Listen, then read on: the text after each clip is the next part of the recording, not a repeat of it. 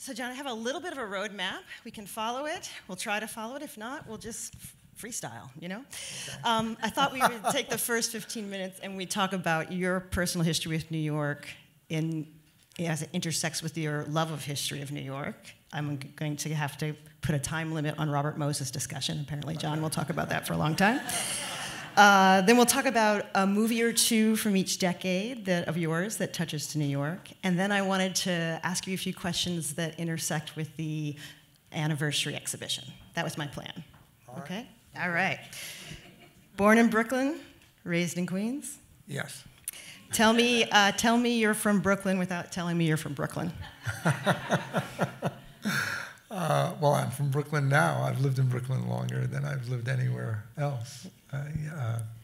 But my mother was born in Brooklyn, mm-hmm. and she was a proud Brooklynite. And I was born there, but then I grew up in Hollis, and then Rosedale, Queens. Mm-hmm. And so I grew up in the country of Queens, which is, that's what Chris Walken says, my country, Queens. He goes, I mean, just, mentally, it's very far away from Manhattan, and emotionally. You lived in a garden-level apartment at one point. In Hollis. We all lived, yeah. And you all shared a room? My mother, my father, my older brother Ralph, and me, we all lived in the same bedroom, and I slept in the crib until I was 5 years old.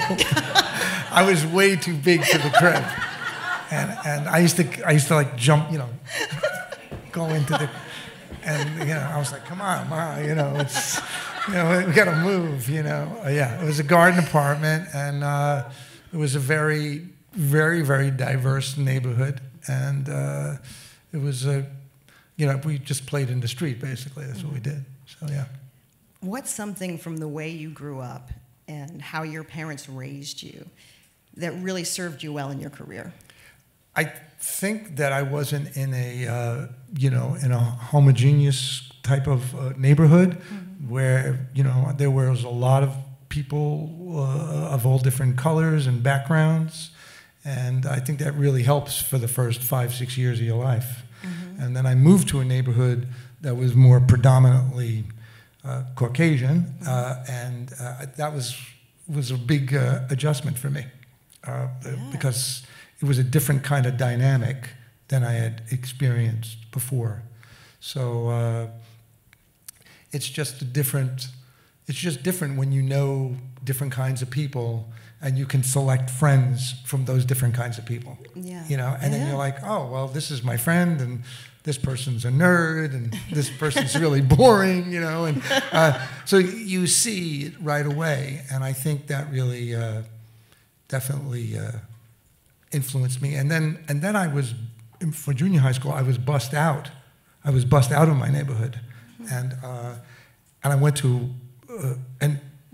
was 90% black junior high school in Springfield Gardens, junior high school 59. And that was that was right at the, 1968. Wow. And it was the first day I went to school. Everyone had those buttons, because James Brown was very popular, and he was popular before and after, but they had "I'm black and I'm proud" button. And that was my first day of junior high school. Someone put it on me. I was quite tan at the time and dark, and I was like, all right, sure, I'll go with that, you know what I mean? So, but that was that was interesting because I was really a minority there, versus in Hollis, it was maybe 60-40, black white like that. So, but I think all those were big seminal experiences mm-hmm. for me, and it was, that's when I fell in love with basketball and things mm-hmm. like that. I was like, wow, all these kids played from Andrew Jackson. I had never seen basketball played like that, and so I think that definitely has influenced me, sure. as a person. So, is it true, because you know the internet, is it true Uh-oh. That you weren't on a plane till you were 22 or 23? Yeah, that's right. The first time I went on a plane was to St. Louis to see my wife, Kathy Borowitz, in a play. Yeah, I think she had a gobbler there. Yeah, that was the first time I was on a plane. Yeah, that's love. And then now I've traveled, Sure. all over the world many times, but yeah, that was a big deal for me, Yeah.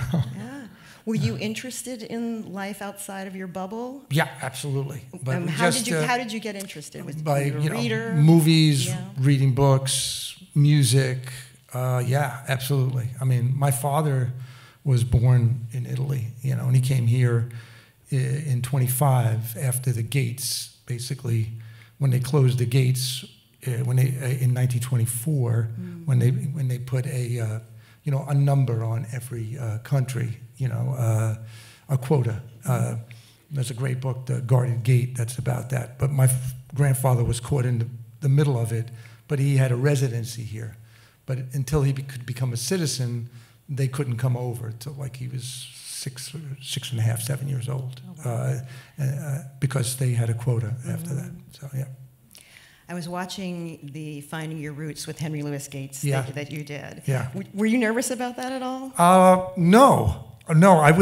I love history. Yeah. But it was for almost everyone who's on the show. It's an emotional thing, and there's lots that we couldn't have, and that they asked, do you want to do you want us to share these upsetting things? And I said, yes, I do. Mm-hmm. And I've stayed in contact, and we're quite friendly through email. Mm-hmm. But it was a really fantastic experience for me, and I learned some things too. Yes, you did. Yes, I did. Yeah, At one point, you said, "With my family, nothing surprises me." No, nothing surprises me. It just no, and but it got me interested, and I've done more research. I mean, we talked about it.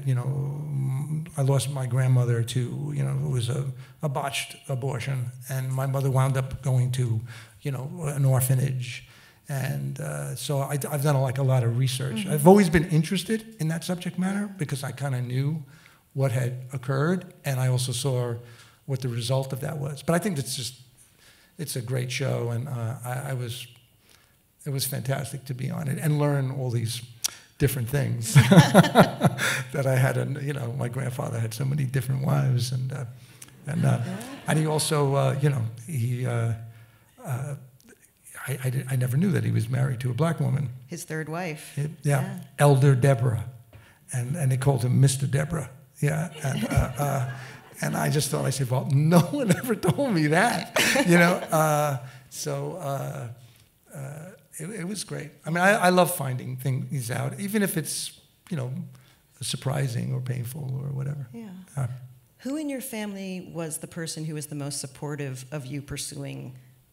My mother. The arts. Your mom was? My mother was a really talented person, and I think, there were so many things she could do, and she never had an opportunity to do them. But she could paint, she could draw, she could sing, she could cook. She should have been had a professional career, and she used to make wedding dresses. I used to help her, and I used to sometimes model the dresses because the dummy was too short. And, well, my mother, I always saw how she never really pushed me or anything, but her and all her girlfriends, I used to always eavesdrop on their conversations. I was going to make a documentary about her and a lot of her girlfriends, and I lost the money at the last moment years ago. But I think it opened my mind up to say, well, this is really where the power is in our families, and this is the glue that keeps us together. So yes, I mean, my father influenced me too, but my mother more so, I think. When you think back on history, what's a moment in history, a really big moment in history that shaped the way you think about the world? Well, I would think, watching the news, the assassination of JFK, all the civil rights thing that was aired for the first time, watching all this, those Holocaust documentaries, because my father was in World War II. He could have been on the other side, you know, because he came from Italy. And so I used to watch that with my mother and father, all those things. And there were discussions about it, too. And sometimes with different points of view, you know, within this, you know, between them. And I think just being able to be interested in other people or be compassionate to their dilemma and plight. And that's something that, you know, that interests me, because there are a lot of people who don't have voices. Who in New York history would you spend a day with? In history, in all of history. Wow. In New York history specifically. In New York history? Yeah. Oh, that's hard. New York history, okay. Well, I'm reading Robert Caro right now, so I would, you know, I'd put him up there. But there are so many people that I'd like to, you know, I'd love to be in a room with a few writers that like Primo Levi and W.E.B. Du Bois together. I would think, that'd be a good conversation. So I don't know. There's so many people I, you know, admire, whether they're musicians or, you know, writers. I would go towards. How about who in New York history would you like to give a piece of your mind to? What? Who in New York history would you like to give a piece of your mind to? Robert Moses, no. That was going an entry. That's a segue in the business. A lot of other people too, you know. Yeah. Your wife says you gasp when you read. I'm reading I'm reading The Power Broker finally. And then you gasp at night. It's just an amazing book of how someone can be an idealist and become such a dictator, can be so brilliant and become so, and is so despicable as a human being, and you're watching a brilliant monster in a way. But I think Robert Caro, he really delineates the character of a person, and all these people become so alive. And he describes one thing of Moses when he's young in an argument, and he does something with his hand. It's like, no! He does like a 4-year-old. But the way he describes it, basically, that's his whole character. He never wants to lose.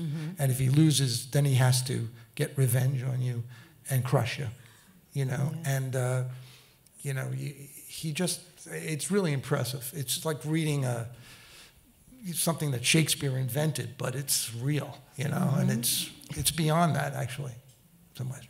So. What was your first New York stage play that you were in? My first New York stage play? Well, I did a lot of off Broadway. That's okay. That's in New York. That's okay. I was in a play called, I was in a rock and roll play called, I did Waiting for Godot years later, but this was called Waiting for the Dough. And it was really pornographic. It was at the West Bank. It was crazy. It was all these, and I played all these characters. And I was a substitute school teacher at the time. I taught half the year at Rice High School in Harlem, and then I taught at Our Lady Queen of Martyr in Inwood, 5th and 6th graders. And they came to see the play. It was in the New York Post, and the New York Post. And I was. I was grading tests. It was like quiet hour at the end of the day. And anyway, I saw the New York Post. I opened it up. Maybe this was in the morning. I don't know.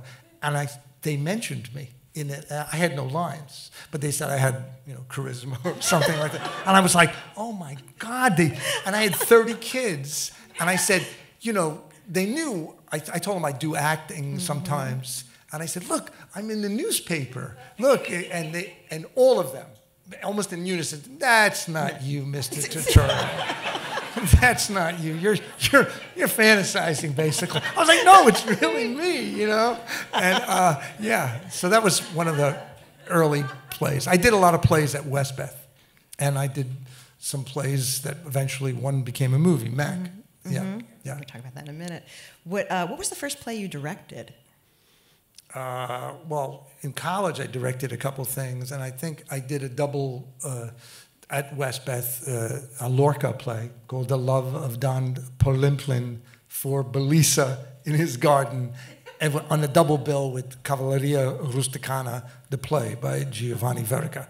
And so they were both Spanish and an Italian writer. So it was two things that interested me. As I was going through all of your different interviews about movies you made. Oh my God. You just drop movie references. You're a cinephile. You love film. Well, yeah, and there's a lot of countries of film that I haven't been really properly exposed to yet, too. But when I was a kid, I used to watch a lot of old movies with my parents and watched $1 Million Movie like a lot of people did, which was on 5 nights a week. But some of those old actors they're like family members to me. Yeah. Even the way they walk, like Barbara Stanwyck, for example, a great Brooklynite. I love Barbara Stanwyck.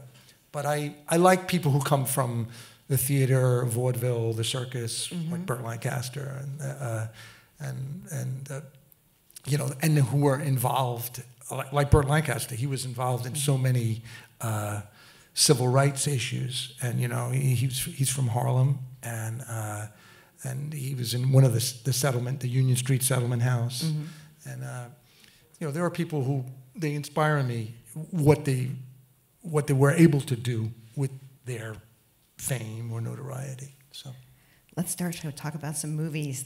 1980, I'm going to do the 80s first. Do the Right Thing. How did you and Spike Lee meet?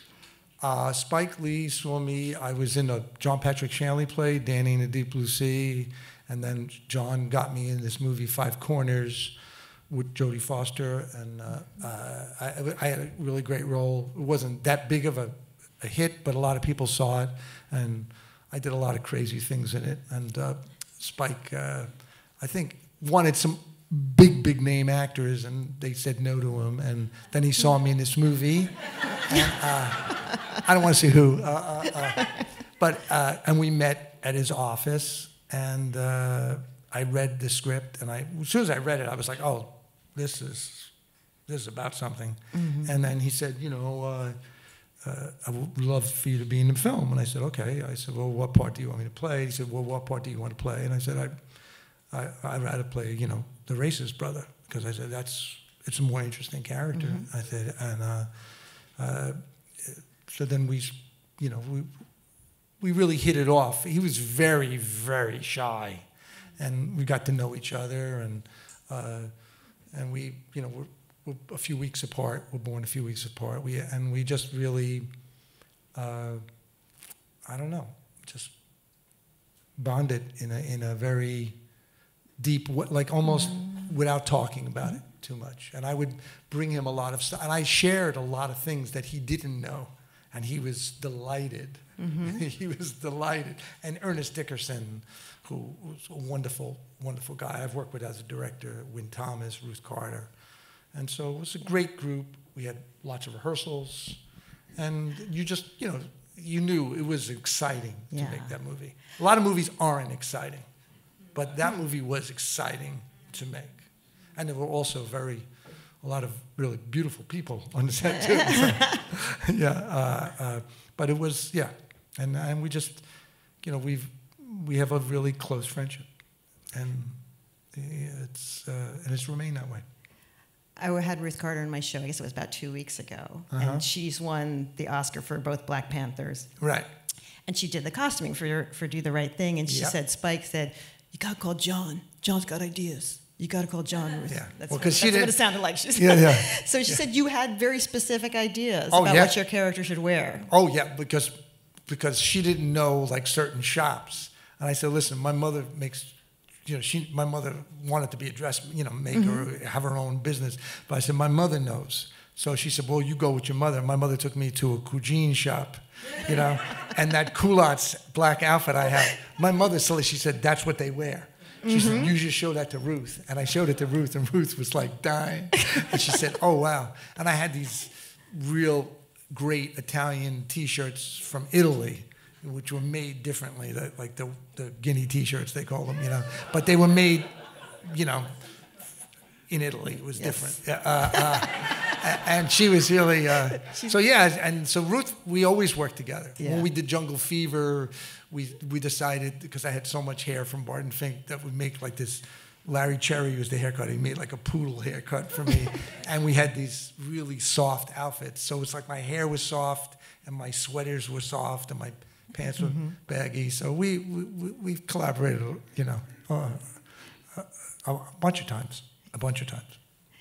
You've made more than 9 movies with Spike?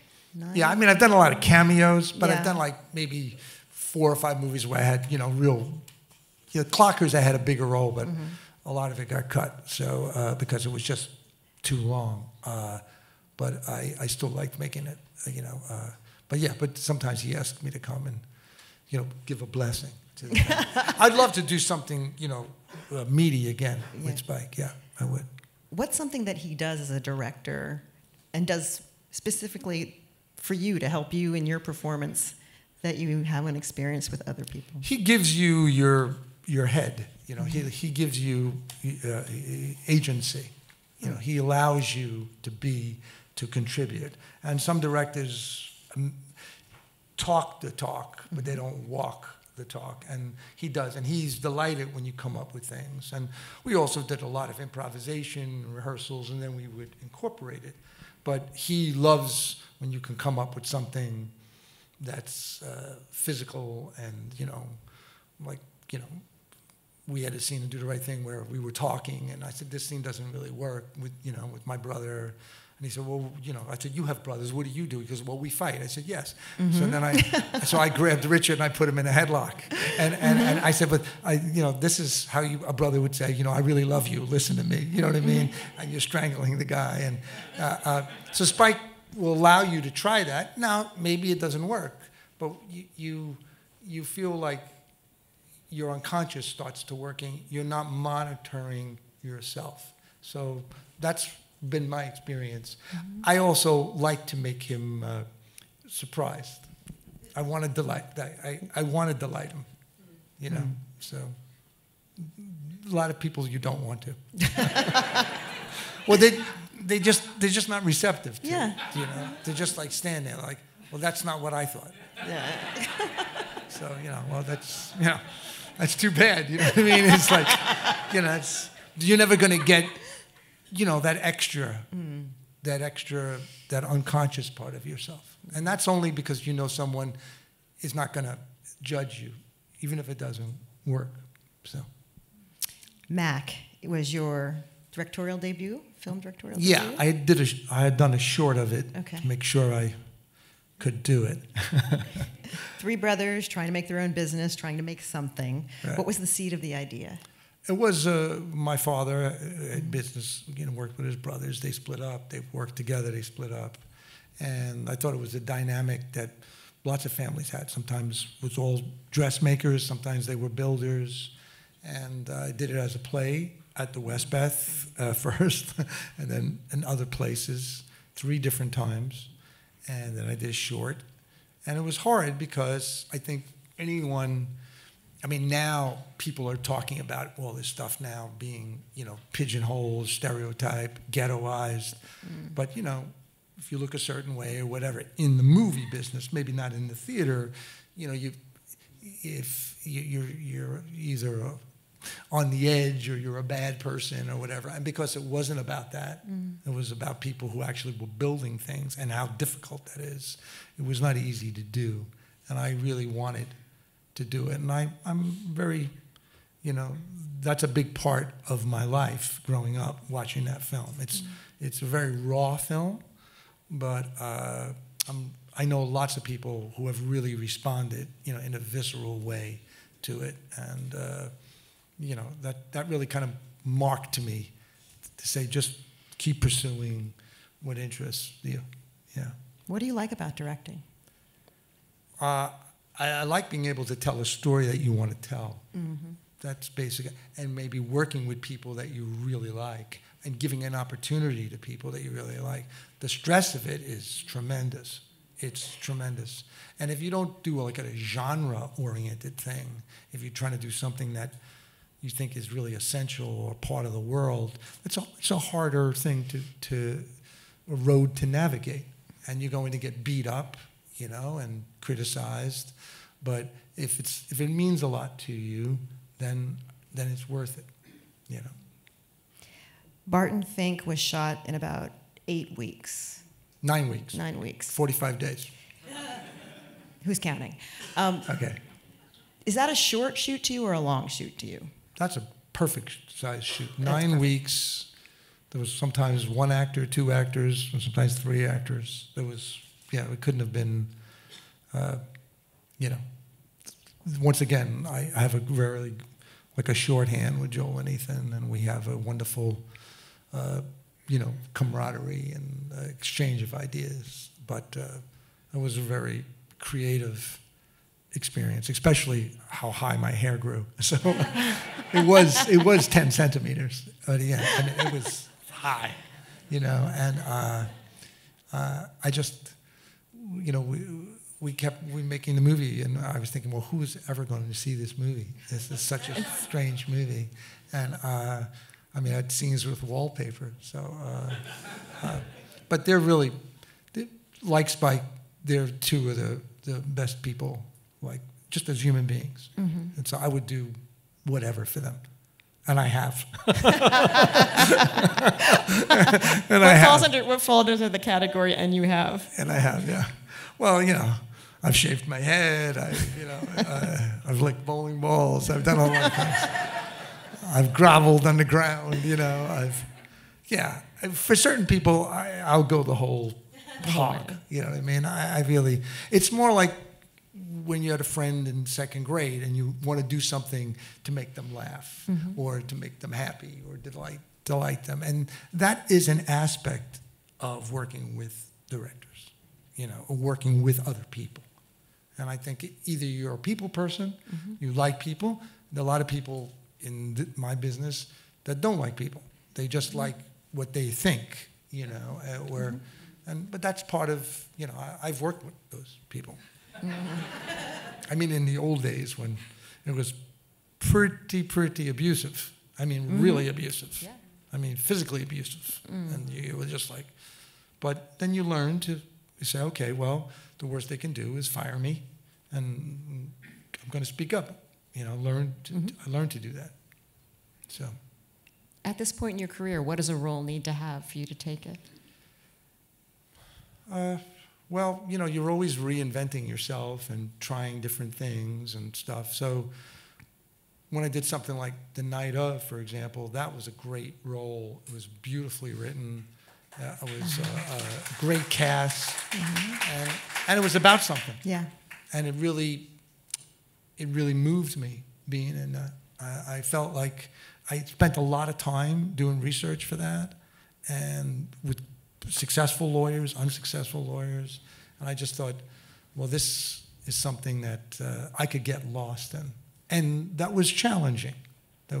I like to do things that maybe I haven't done before. When you've done a lot of things, you know, it starts. You go, well, you're looking around. You say, well, what haven't I done yet? You know, yeah. And so, you know, this fall I'm going to do this Philip Roth adaptation, and I feel like he's never really been done in his words. I did work with him when I was a young actor. He selected me to work with him on a one-man show of Portnoy's Complaint, and I did a reading of it, and I worked with him alone, and then we didn't do it for a lot of reasons, but I've always wanted to do something of his. And he was very helpful when I was doing this Primo Levi project, La Tregua, The Truce. He knew Primo Levi. Mm-hmm. He did a great interview with him, and he was very insightful. So I'm looking forward to my encounter with him, you know, undiluted.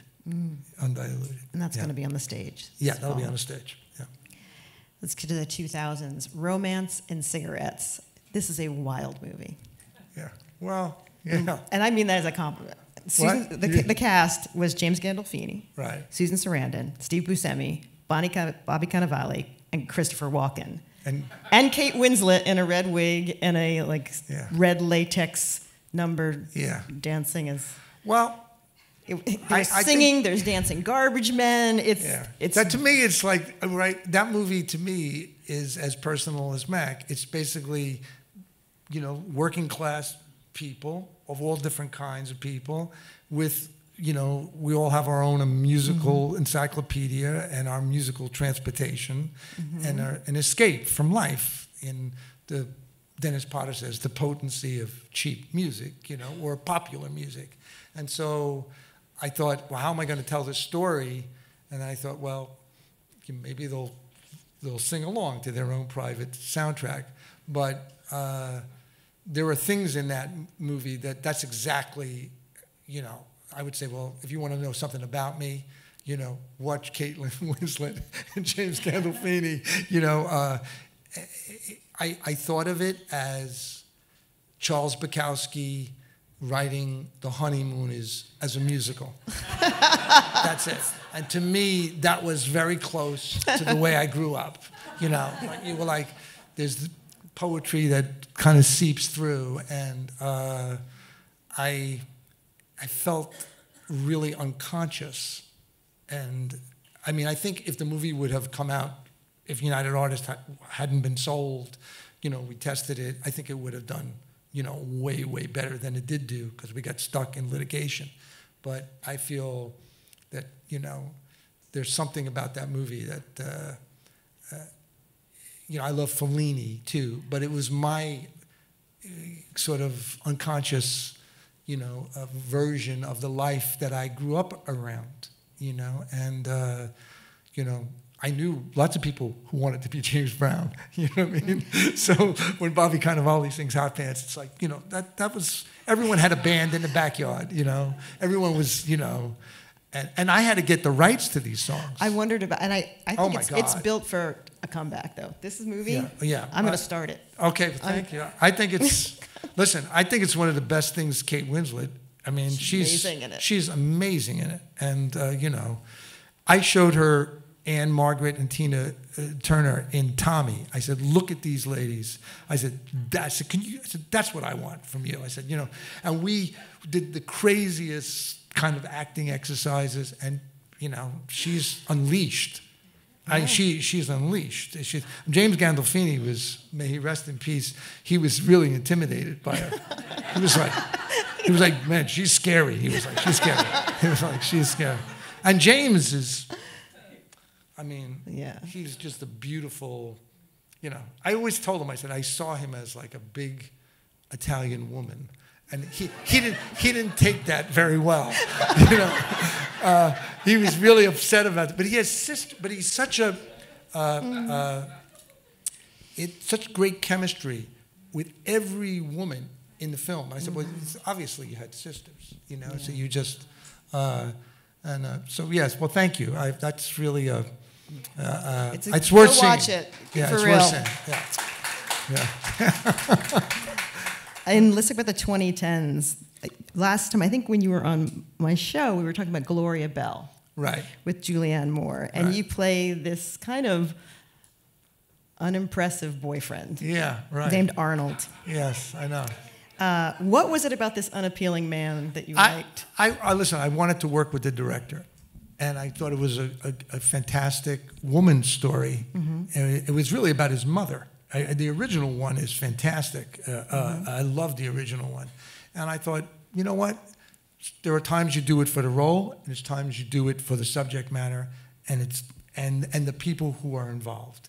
And that's important to me, too, to do that, and not just kind of talk that, but to do it, to do certain things. And I think there's just, so much violence in the world, and that sometimes when someone's trying to do something different, and it has this gentleness, and it was very complicated, that I thought it would be good to support that. And I loved working with Julianne. She's wonderful. Watching our time. I don't want to run out of time. She's used to that because she has the show. Yeah, so I got an weird internal clock. The Batman. Right. Well, Carmine Falcone. Boss. I'm a Batman fan, so I was I was a little put off by some of the violence and stuff, but they said they would do it in a subtle way, and I said, okay, as long as we don't see it, I don't want to do certain things. Oh, I really don't want to do certain things. I have an aversion to that. If you've seen certain things in real life, I don't want to do certain things, and I just feel like. But I think it turned out, really, really well overall, and it was sort of a scary character, but it's kind of subtle. And I got to work with Zoe and Robert, and I liked them very much. I was going to ask, what kind of questions do you ask when you get approached by something that big, which is kind of part of a machine? Yeah, it's part of a machine, but I was like, you know what, I'm not putting my hands on, unless I'm in a battle. I said, I'm not going to put my hands on a woman. I don't want to do that, And then, of course, at the end, he fights with his illegitimate daughter or whatever. But, you have to kind of feel how it makes you feel as a person, and do you want to put certain things in the world? I know it's make believe and stuff, but it still means something to you, when you do it. So let's talk about the exhibition a little bit. Yeah, it was so great, and some of the themes. One of the themes is about our spaces and our urban spaces and the stories that are told in our spaces. What's a New York City block that you love or you have a great feeling about?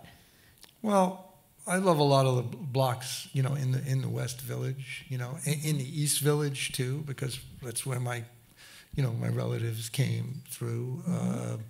I love the Brooklyn Bridge, love the book about the Brooklyn Bridge, I like to see downtown the things that remain, because so much of it has been razed and knocked down, and to see a little history.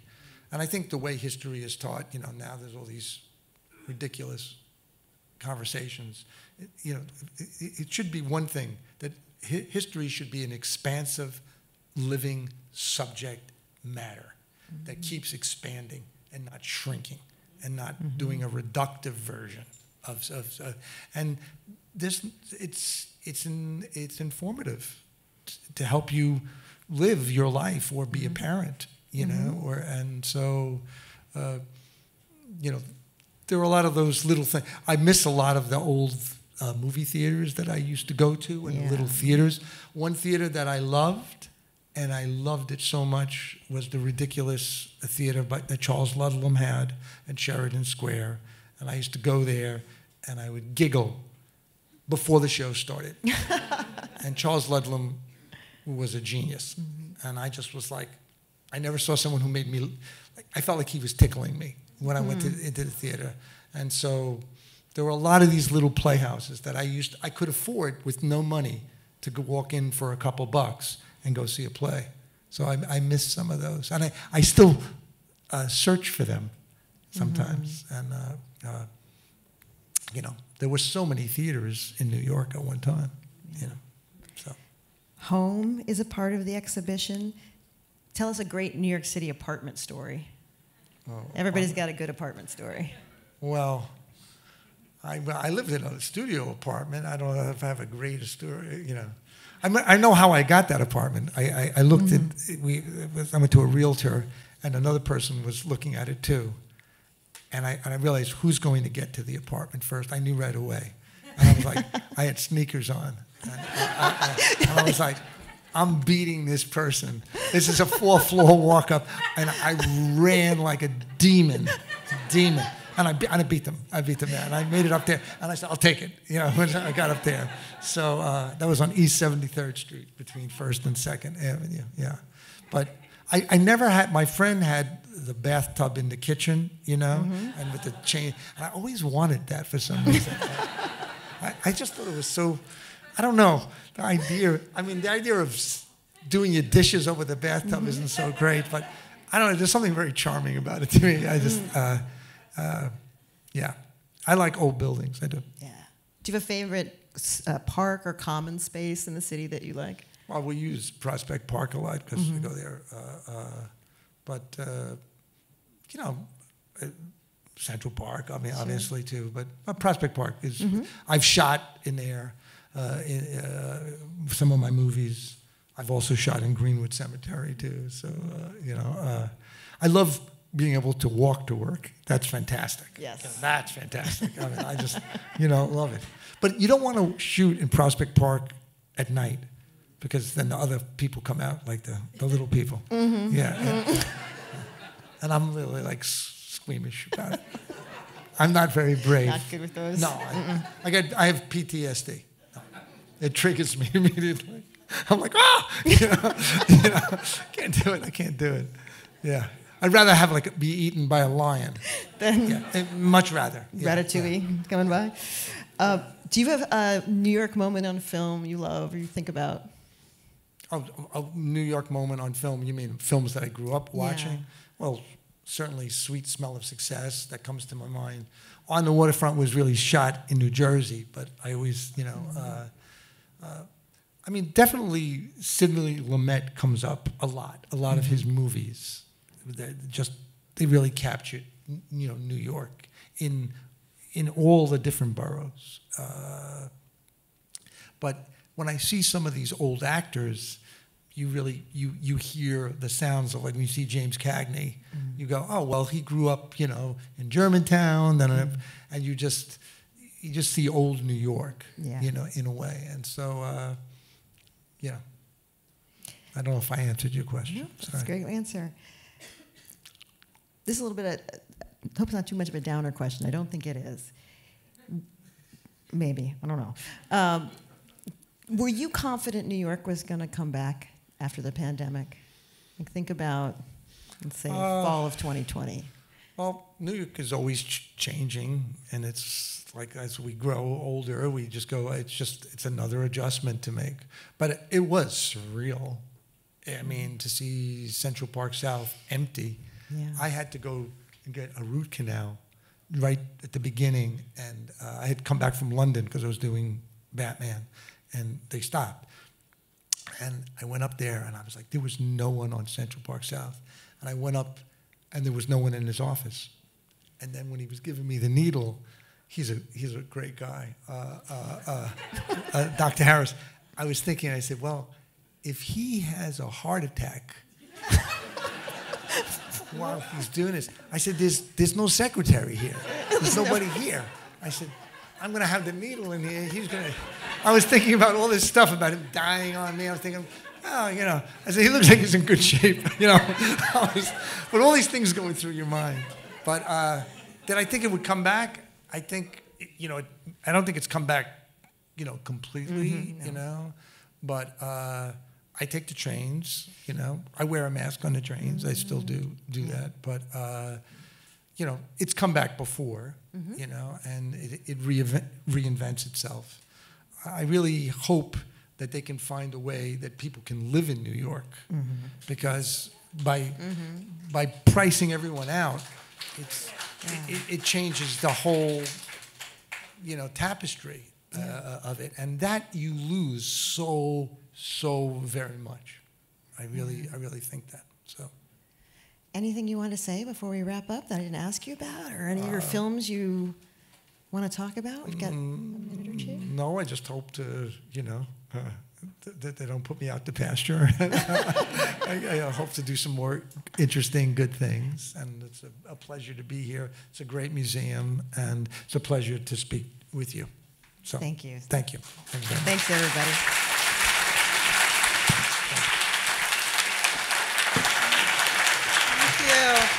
Thank you. Thank you, John and Alison. What a great conversation. Let's have another round of applause. So.